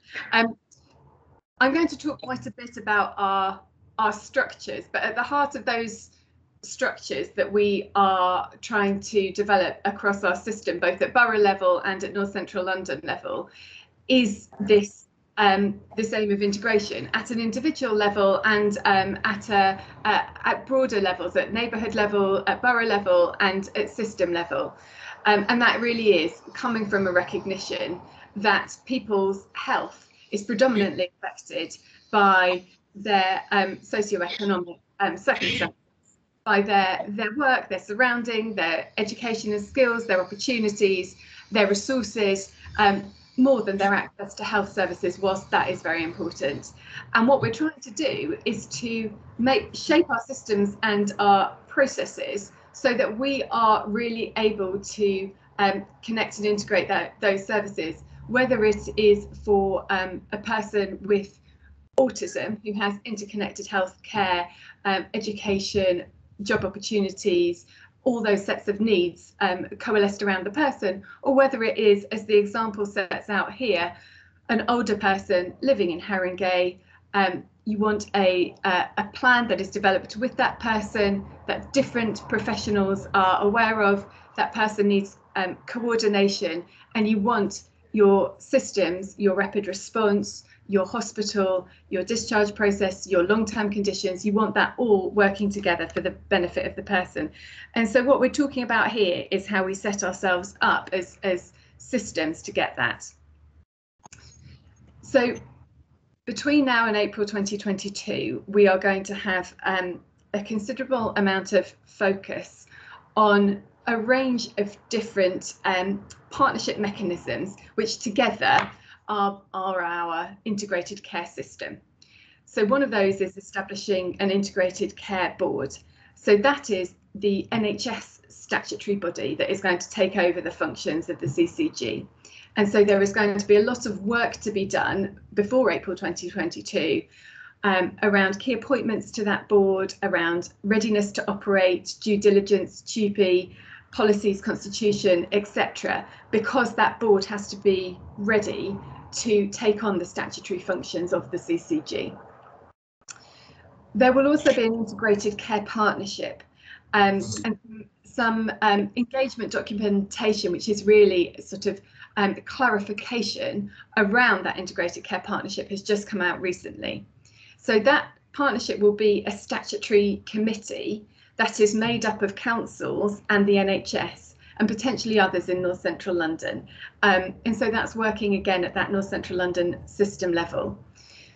Our borough partnerships, which is our borough level governance, which are designed to plan, enable and deliver integration in Haringey, and provider collaboratives. So those are partnerships between providers, so both between trusts and across primary care within North Central London, that really connect those different provider organisations around delivery. So there is a lot of both operational and also development work that has to happen both at place level and at system level. It's not going to finish in April. We are still going to be doing this, but obviously, particularly around the readiness of the Integrated Care Board, there is a lot to be done before April. We really want to do this in a way that is meaningful, and that involves having the opportunity to think together about where it is that integration between health and care and other agencies are going to make the most difference for people, both at Haringey level and at NCL level, so that what we're doing is building the structures that enable that to happen. To root it in what matters to people, we're going to need resident voices to really be at the heart of it throughout this process. And in Haringey, we do already do quite a bit of this through our patient engagement network and through the forums that we already have. And there will be work on this at all levels. To advance this on a Haringey level, there are a series of seminars that we're going to have as a health and wellbeing board, that will let us take some more time to think about this. We will also be bringing in some partners to support organisational development for borough partnerships around this. So they are likely to also play into that, those development seminars that we've already set up. This slide just sets out those core elements of our infrastructure and their responsibilities. So the Integrated Care Partnership, and the responsibility of that, which is our kind of statutory committee between councils and the NHS and probably others, will be responsible for developing the integrated care strategy for our system population. The integrated care boards will be a board to lead on integration within the NHS. The place-based partnership, we will have to decide on the functions and the decisions that are going to be made within place-based partnership, and we'll have to agree that as an integrated care system and with the integrated care board. And the provider collaboratives are likely to agree particular objectives and areas of work that they take away as part of the integrated care system, whether that's a particular area that primary care is going to work on together. And we've seen a lot of that through COVID, through things like the COVID response service and really kind of primary care operating at scale. And we're seeing it all the time now amongst providers. Richard and Jonathan talked about mutual aid, and it's really a continuation of that way of working. I wanted to just put in kind of hot off the press some of the key messages that are in the engagement document about integrated care partnerships that was published from the Department of Health and Social Care. So the Integrated Care Board is the way that we'll get collaboration within the NHS and at that interface between health and local government. But I just picked out a little sentence that kind of stuck out to me from the engagement, that it does also have this function of holding NHS bodies within the Integrated Care Board area to account and making sure that the NHS is really a sort of effective and relevant partner. So it does have a particular set of responsibilities around NHS delivery. The Integrated Care Partnership is expected to be very influential, a driving force that supports broad and inclusive integration and really sets out that strategic approach to make sure we get improvements in health and care and to work on those cross-cutting wider determinants of health and well-being. So that's going to be a forum for agreeing collective objectives, for enabling place-based partnerships, so the borough work, to thrive, and also working together in the way that, again, our public health departments or councils are already working together on a load of different programmes of work across North Central London, but it's an opportunity to scale that approach. What I think is quite interesting is that under the integrated care board, there will not be prescriptive guidance for the integrated care partnership. So the only members specified for the integrated care partnership is the NHS Integrated Care Board and local authorities. It's also expected that health watches will be involved. Wider membership is expected to be locally determined. And there is an expectation that there will be a high level of involvement from public health leaders, from social care, from community groups, but all of that is being left to ICS determination, with a kind of recognition that there are lots of different ways of getting good involvement. There won't be one single forum or board or committee. There are likely to be numerous other opportunities for that joint work. There's also a high level of permissiveness about whether there is a new strategy or whether the integrated care partnership strategy builds on existing health and wellbeing strategies. So the steer is to develop from what works and build on existing local arrangements. And there will be opportunities to talk. This is a lot of probably quite new information. It's only just come out. There is a joint health overview and scrutiny committee meeting in early October, and there are also partnership council meetings and discussions being set up with council leaders to take much of this forward. I'm not going to dwell very much on this slide because some of us have talked about it in different meetings, but there is also guidance that's out on the development of our place-based partnerships. So this is our borough partnership. And highlighted in pink are the activities of our place-based partnership. So that health and care strategy at borough level, our service planning and delivery, population health management, really connecting in the community, promoting health and wellbeing, and aligning our management support. And how we want to do that is again going to be something that we will have to work through both within Haringey and across the other boroughs, with a range of different options being there on the table, from us working together via a consultative forum that makes recommendations and seeks involvement, through to really embedded joint provision through a lead provider model and various steps in between. So how we want to take this forward really does need to be developed from what we want to do.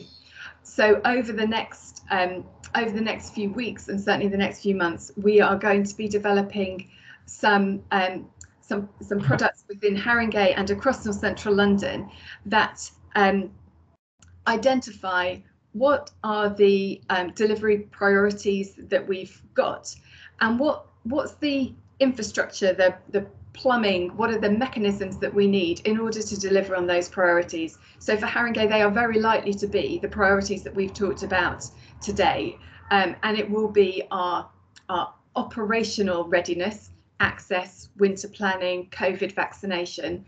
It will also be inequalities and tackling racism, and it will be really engaging with communities, really getting our communities involved and empowered with the resources to support their populations at that locality level. So those are likely to be the kinds of priorities we have, and we will then think through what do we need in order to really work as quickly and effectively as possible with those priorities, and then what's the governance that we think would best support it. So that is just by way of an update to note and to kind of initiate a bit of a conversation about it, but also to flag to the board that we will have a mechanism for future conversations about this as we go forward up to and beyond April 2022. There's a lot in there, and it's a lot to address. And of course, we do have a seminar booked for October, but I'd like to open it up to questions now, comments. Take Councillor Carter first this time.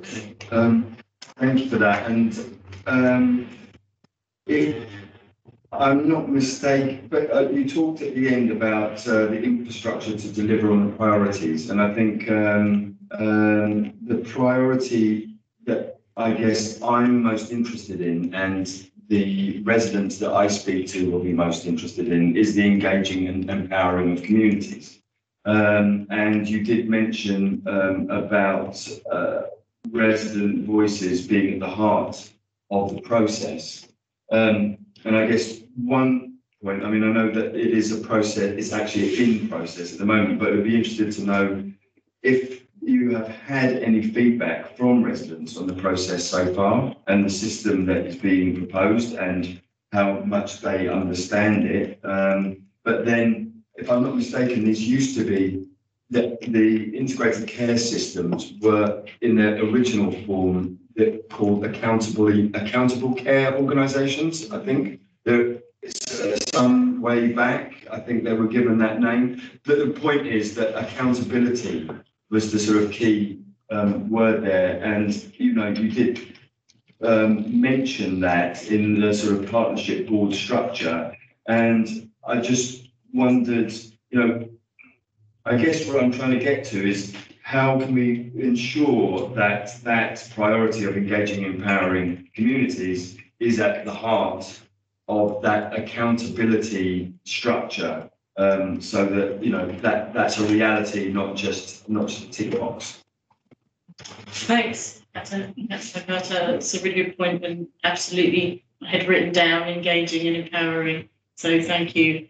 Shall I take Sharon? I'll take your question as well, and then. Well, yeah, I mean, I think Alison Carter is quite right, and this is going to be a real challenge to explain this enormous change to local communities, in particular people who are actively patients and service users, who will start to see changes which they won't understand unless we do an awful lot of work between now and next April to try to explain that to them.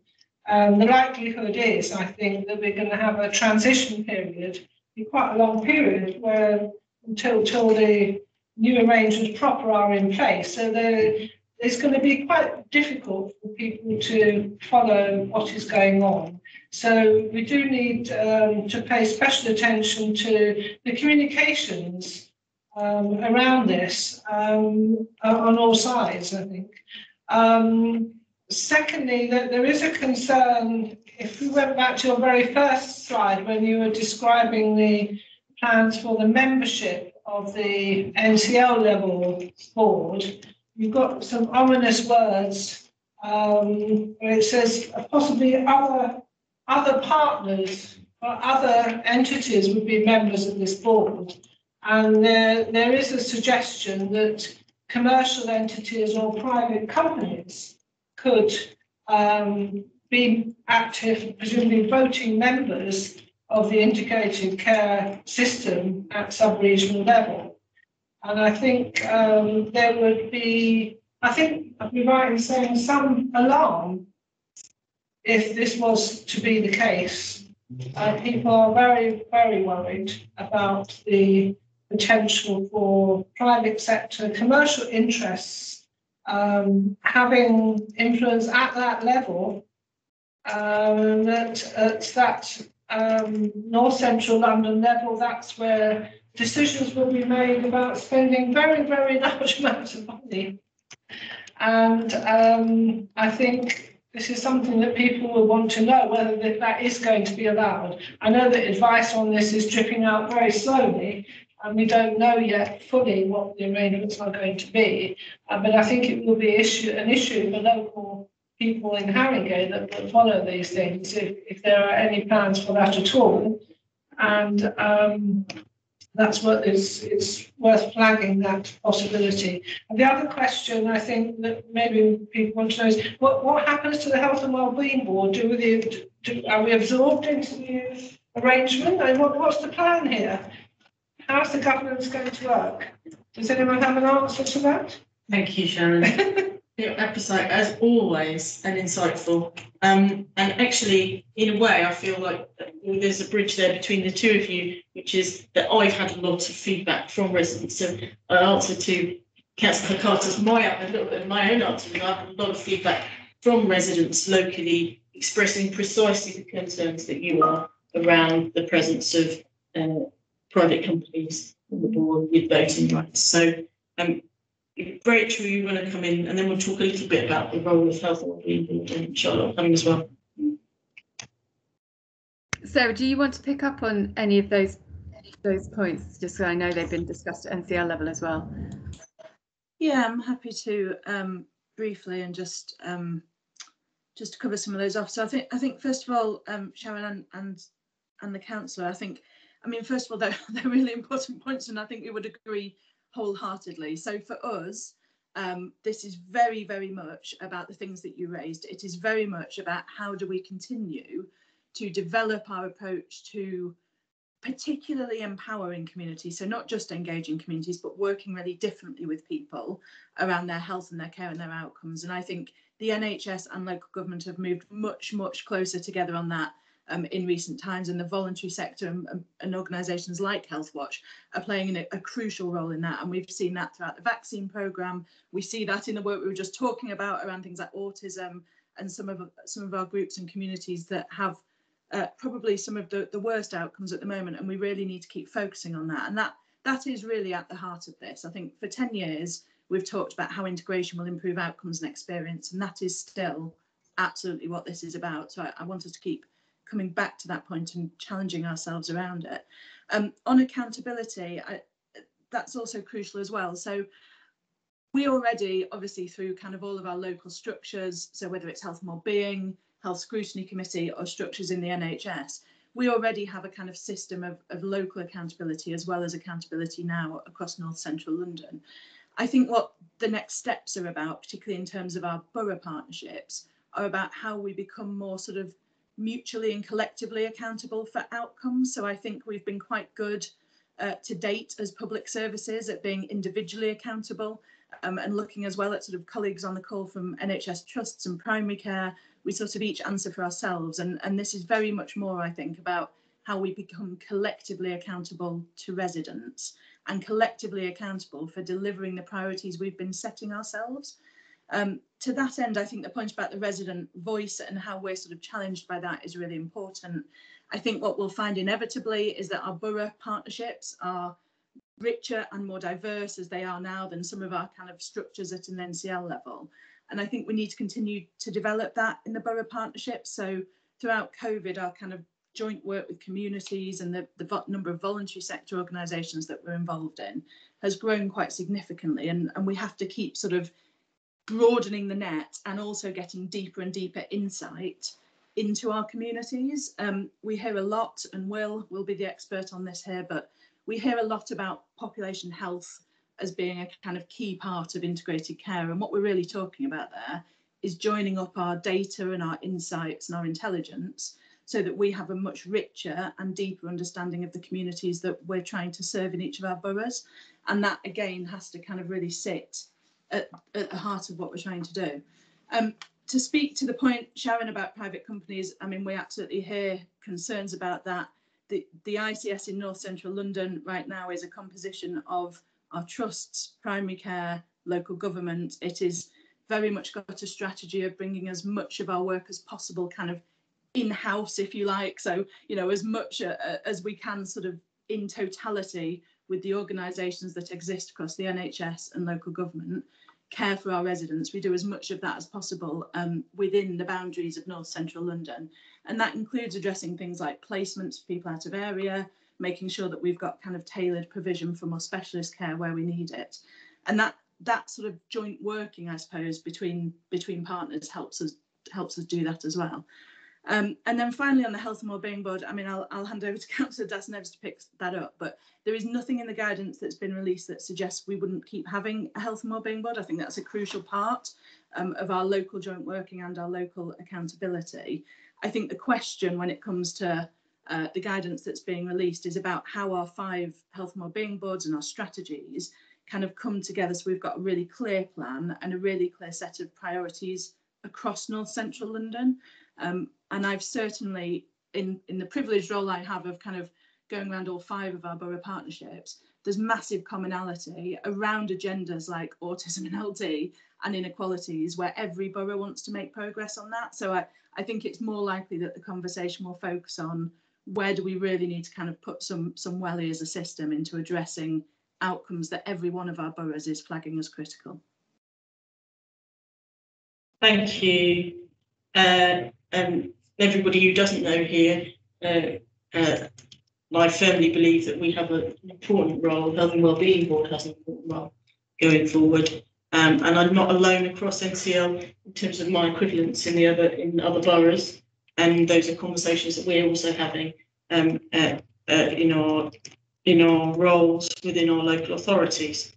And I think these are also conversations that we'll pick up quite strongly, those 2 themes at the coming seminar that we're going to have to discuss. And I think there needs to be some further discussion. I totally agree around how those health and wellbeing boards across NCL then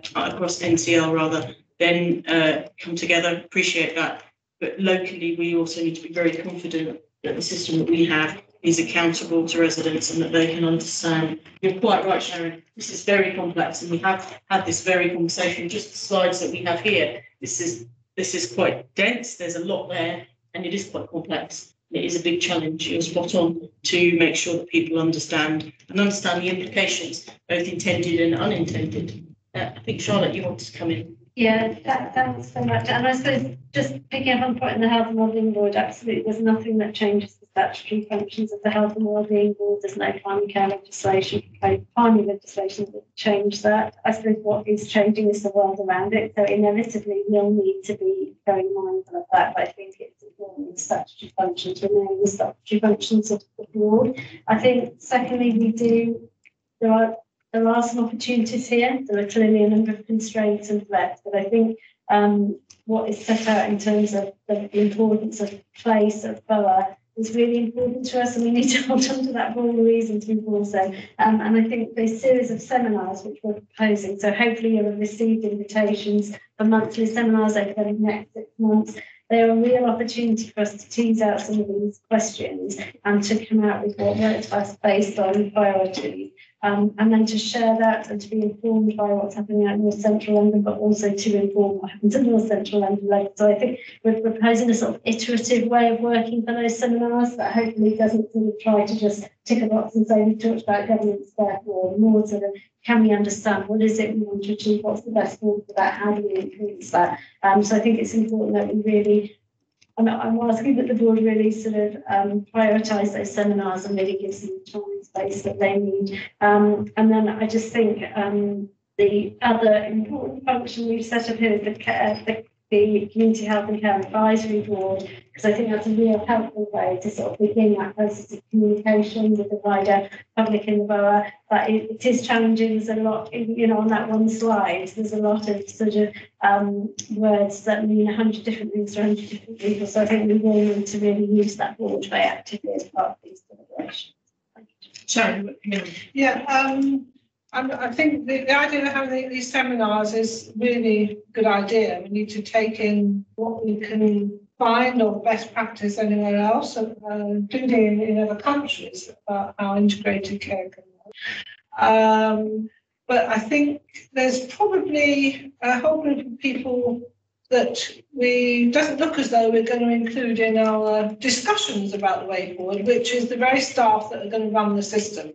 And I think some of the most innovative approaches that I've seen or read about do very much involve working with the staff and ways in which changing the workforce can improve our services. So I think we need to think about how we can involve the staff, not just physicians, but care workers, nurses, and the whole range of others that are involved in our health and social care systems locally, about what flexibility we might avail ourselves of to really improve this and make it a service which is uniquely valuable for our particular community. So I think we try to go ahead without involving the people that actually run the system, especially with all the pressures that are on them at the moment. We're probably going to fall over ourselves. So that's my plea. And this is all about connecting health and social care up with the local economy and jobs and the rest of it. It's got to be holistic if it's going to work. I think you're spot on, Sharon. Thank you. I think those are really strong points, and I think absolutely must be on the agenda. And I think we also have to think about how we've got a set of structures that are how we can co-produce with our community, how it can be a food of that. And I think that's not easy because it is there's a lot of complexity in it. But I think we are going to need to bottom those things out quite right. And I think, but to Charlotte's point, I think having a process where we meet regularly, and I would appeal to, I know that it's really hard, it's hard to find times in the diary, but if we can be present, I think we'll be able to tackle those issues, but also over time, rather than, I don't think it's one session's not going to do it, is it really? I'm conscious. Rachel, apologies. No, I don't want to. I don't want to keep us longer. Okay. All right. Thank you. Okay. Thank you. And we've got so much more we could. I mean, this is why we're having seminars, because we could talk about this for a lot longer. And I'm grateful for everyone's contributions. And I also think it's useful to think about what we might pair in advance of that seminar. So I'd encourage and invite you all, please email me or and just think a little bit about what you feel might be useful and how we've set out a structure for running seminars and how we what kinds of themes we've laid out. Some of the themes here already, I think, but there'll be others. So please do get in touch and share those. There's one last important thing on the agenda, which is just talking about future agenda items and meetings. And we've got a list there, and I wanted to add some, both given some of the feedback at the community board and also just given what we talked about today. So I'd like to suggest, if other members of the board are happy, that we add on there mental health, digital inclusion in health, perhaps. It came up at the community board, long COVID, and Health Watch are doing a survey on behalf of NCL, so I think it'd be useful to discuss that. And perhaps also, I think the other thing that came up at the community board was primary care and exactly access to primary care. So I think those things all feel like important topics. If everyone else is happy with that, in addition to that list, and I know the team are working on a bit of a kind of schedule so we can plan out what the next few months the Health and Wellbeing Board look like alongside ICS seminars as well. So please do get in touch if there are other things that we haven't managed to cover. But if no one's got any burning issues or AOBs, I'm going to bring the meeting to a close. Thank you. Okay, thank you very much, everyone. Thanks.